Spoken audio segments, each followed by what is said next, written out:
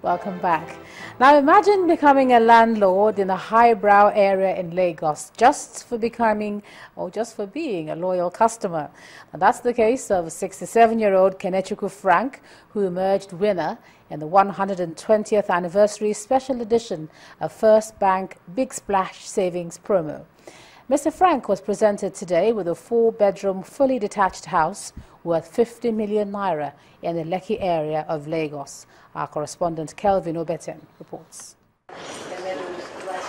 Management and staff of First Bank PLC, representatives from the National Lottery Regulatory Commission, as well as journalists here at the boardroom of First Bank Corporate Headquarters, watch as the Group Managing Director of the bank presents the keys to the grand prize winner of a 4-bedroom terrace house. Mr. Kenechukwu Frank, a trader from Abia State, is rewarded for keeping faith with the bank. We started this program, this reward scheme, about 6 years ago to reward our customers. This is the 5th anniversary of that particular exercise, and we reward them especially for their loyalty and patronage to the institution. From the boardroom, all roads lead to Diamond Estate in Ibeju-Lekki as guests, family members and friends gather again at the house location for the formal presentation. The Lagos State Commissioner for Housing, Bosun Jeje, cuts the tape. Mr. Kenechukwu, to win this house today, congratulations.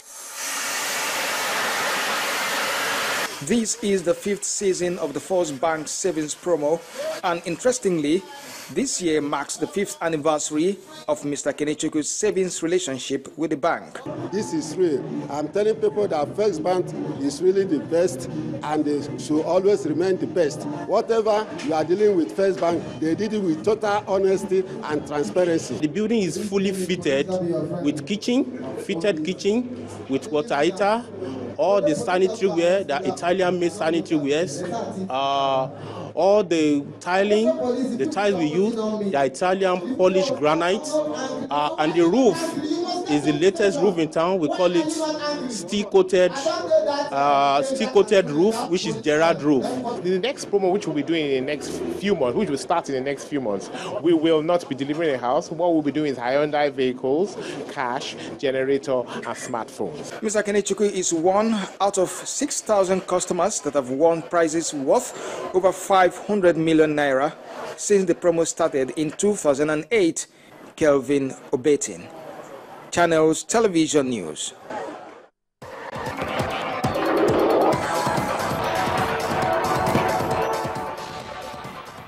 Hello and welcome to Sports News. I'm Barham Tony Urenta. The Kwara State Governor Abdul Fattah Ahmed has flagged off the state's maiden sports summit with the call on governments at all levels to actively support and promote sports in all its ramifications as a way of enhancing national unity. Governor Ahmed said achievement of excellence in sports is anchored on long-term planning, early identification and growing of talent, and very important public sector participation. Nigeria's Super Falcons preparations for the African Women's Championship gathered momentum this evening as they pipped Sierra One Soccer Academy for Boys by a lone goal and the FIFA Goals Project pitch at the Abuja National Stadium. The Falcons started the game with high intensity, putting their male counterparts under severe pressure, but did not make the pressure count as they lost several good chances. Their persistence did pay off in the 20th minute when Ngozi Ebere converted a free kick from the edge of the 18-yard box after Asiat Oshoala was brought down. The second half saw the Sierra One Academy boys dictate the pace, but the 6-time African champions stood their ground, repelling their pressure and eventually winning the game.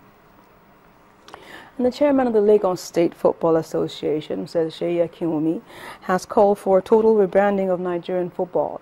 He was speaking at a media briefing where he announced his candidacy for the post of first vice president of the FIFA NFF elective Congress next week. Mr. Akinwumi insists that football in the country will become profitable only when the right leaders take over. And elsewhere, Portugal's new coach Fernando Santos has lost his appeal against an 8-match FIFA ban for misconduct at the 2014 World Cup. The World Football governing body, FIFA, said its appeal committee rejected the former Greece coach's challenge. The 59-year-old coach verbally abused match officials during Greece's second-round elimination by Costa Rica. He was hired by the Portuguese Football Federation on Tuesday, despite being banned from the touchline for 8 competitive matches. Santos will serve the sanction during the 2016 European Championship qualifiers, though he can pick the team and attend training sessions.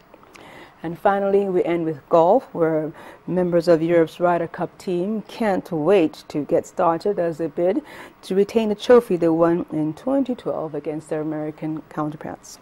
Speaking at today's briefing, Germany's Martin Kaymer and England's Justin Rose also talked about their preparation so far, as well as the chemistry within the team. And that's it on Sports News for tonight. I'm Barring Tony Ranta. Ijoma will be back with the wrap.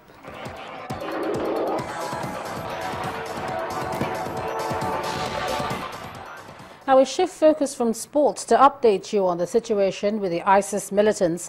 And the Iraqi Prime Minister has said that the Islamic militants are plotting to launch attacks on the United States and Paris underground railway stations. And of course, France has announced that it's not intimidated by the beheading of its national by ISIS and will do the opposite of what the extremist group has requested by boosting its support for Syrian opposition forces against ISIS. And here's Cynthia Are with more.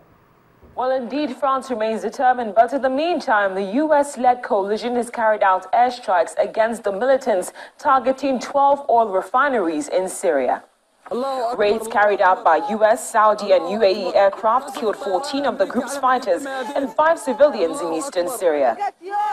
Then, just like France and the United States, as well as its allies, David Cameron has confirmed that the UK is ready to play its part in fighting the Islamic State, which he called an evil against which the whole world must unite.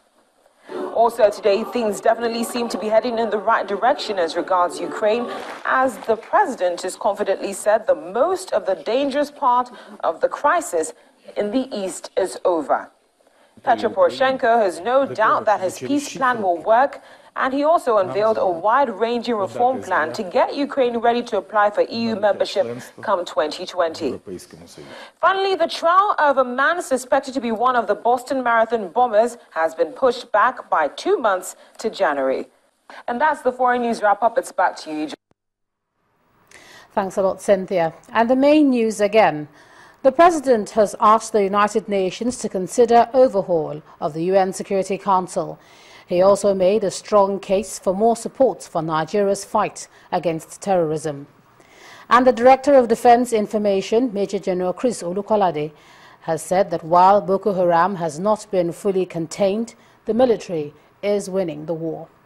Well, that's the news at 10 tonight. Thanks a lot for staying with us. Focus on Africa is up next. I'm Ijoma Onyato. Good night.